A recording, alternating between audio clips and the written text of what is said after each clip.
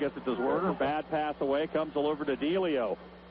Dumped back in by the Portland forward. Iverson gets it out front. A shot to Delio and a score. Boy, that turnover by Spokane ended up costing him. As the puck came around net front, Delio wide open out front and slammed it right through the pads of Houston. And it's 1-0 in favor of Portland. Power play. Delio off the left side.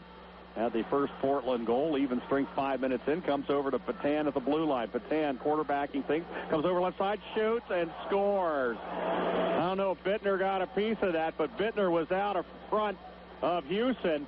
And that puck snuck inside the post, and a huge power play goal there for Portland, as Patan's going to get credit, as Bechtold's delay of game penalty cost Spokane a goal. It's now a 3-1 game.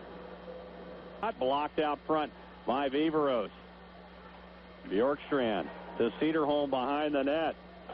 Shot out to center right. Here comes Bjorkstrand, one-on-one with Fran. Bjorkstrand coming in. Backhander that goes wide of the mark. Bjorkstrand back with the puck, though. Centering pass off the stick of Helgeson. Comes right out to Henry, who shoots and scores.